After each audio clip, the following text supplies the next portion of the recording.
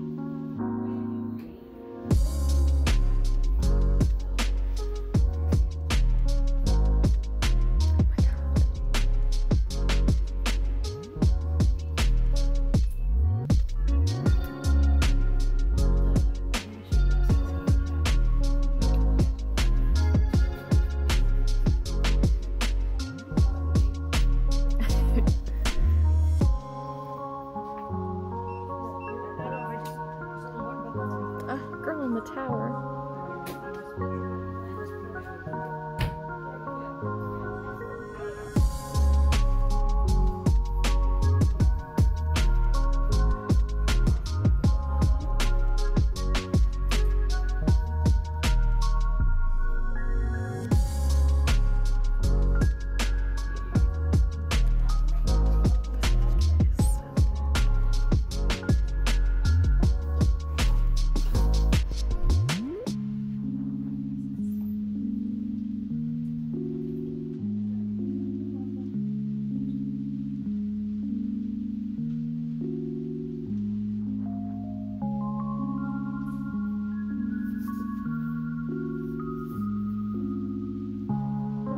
That book's really good.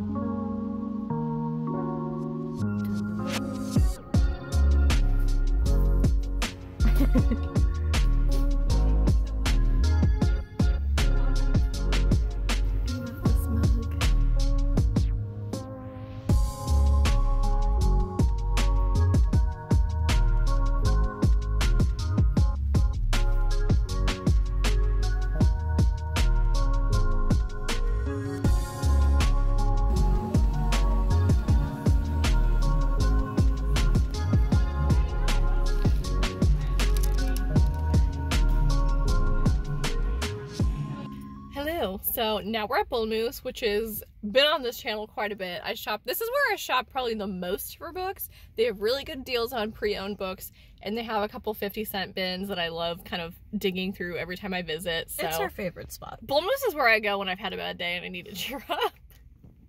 So I'm gonna check out Bull Moose and take you guys along and see what they have, if they've got any good treasures today. Let's see what we find.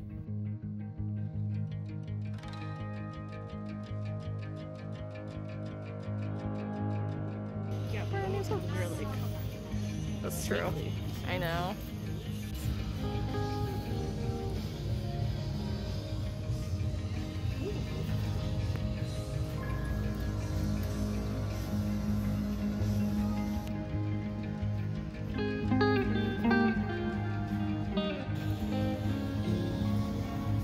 Ew! Ew! Ew!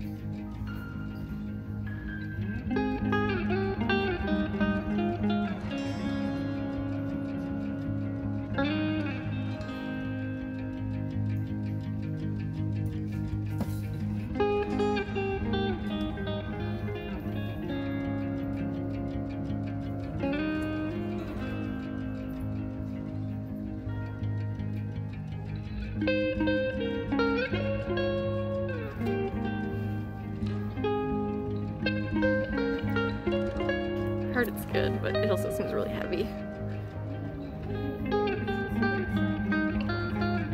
Yeah.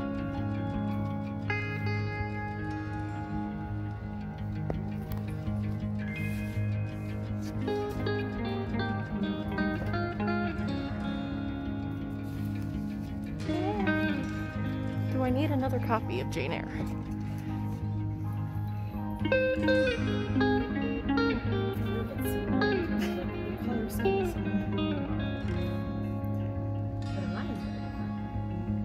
Well, I mean, it's a good color scheme to portray the mood.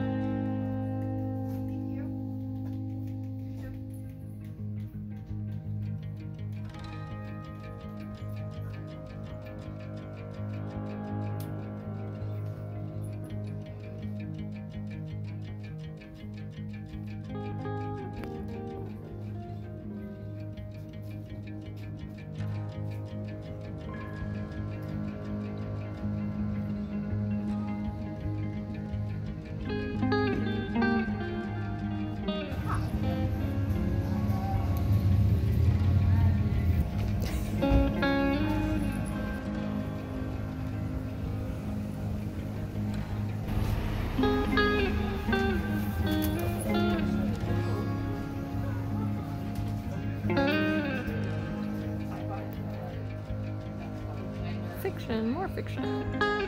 Stephen King and other fiction.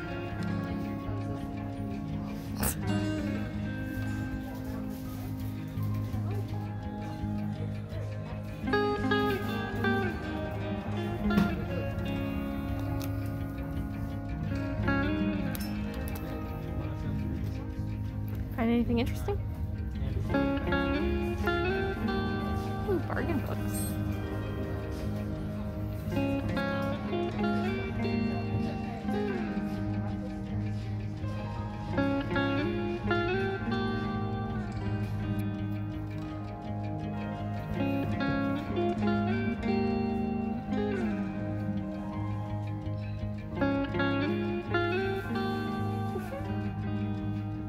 We're never doing some laps.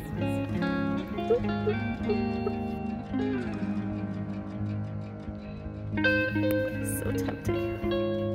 40% off.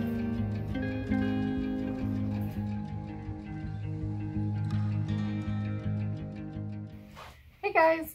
So it is the next day. We got a little burnt out because we did a lot of driving and walking around Portland yesterday. But it was an adventure. It was an adventure. It was really nice outside. It was toastier than we expected it to be. We thought it was going to be overcast. September in Maine is always kind of hit or miss, so... but yeah, it was a lovely day. We had a lot of fun going to the bookstores. Like I mentioned yesterday, I'm kind of on a soft no-buy for September. My birthday's at the end of the month, and I don't want to accidentally buy anything that someone else may have gotten me. Plus, I've got this big old stack of TBR books to get through. So I wanted to take the month to try to get through what I did have. I did cave and buy 2 books, but I think that's pretty good considering we went to 4 bookstores. So actually 5, because we ended up going to Books A Million, but I didn't film that. So yeah, I just figured we'd share our little haul with you real fast and kind of close out this vlog. Do you want to go first or should I? Sure.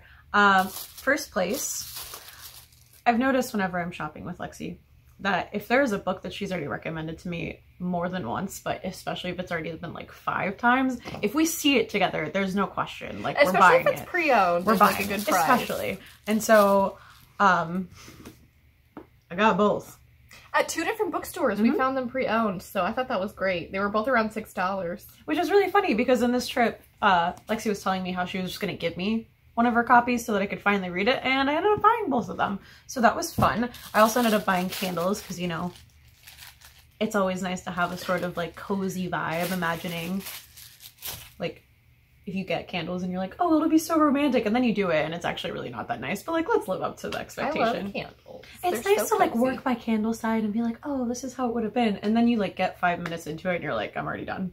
I'm good. We don't need to do this anymore. I will put on a candle for the entire evening. But like with the lights out, like you've run out of power, lights out sort of vibe. And then the other thing that I got is a set of 7, 8, and 9 of the Wheel of Time.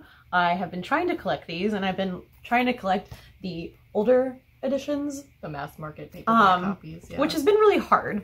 And especially now that the series is about to come out, I feel like it's becoming a lot harder to try and find them. They're very difficult to find now. So I saw them in a set, and I figured this will probably be the easiest way to get it. So if I've already gotten about half of the series on really good bargains, it's not going to hurt to pay a little bit more. But I'm excited for it, and it's all in a little set, and they're really nice. So that was my little book haul. You're on book 3 now, right? Mm-hmm. I'm on Dragon Reborn. Cool. I'm excited. I'm very excited for that show. Yeah. It comes out in November, and I'm on book 7, so I'm about halfway through the book series. It's so good. I'm really excited to see what they do with the show. So. We still haven't gotten a full trailer, though. The teaser trailer was still the teaser trailer was nice, but it's still a teaser trailer. Yes. Alright, so into my little thing, I picked up, I believe I filmed this at None Such Books, these cute little socks with these little cats playing with pumpkins and fall leaves. I love socks, like novelty socks in particular. I have dozens of pairs. And with fall coming up, I just thought these were the coziest, cutest little pattern, and I love cats, and I think this will go with a lot of fall outfits, so I'm very excited for these. I think these are gonna be a staple for the next few months. I'm really excited. Then at Bull Moose, I found the 3rd book in the Kane Chronicles series in the middle readers section, and this is in fabulous condition. Honestly, looks like it's never actually even been read.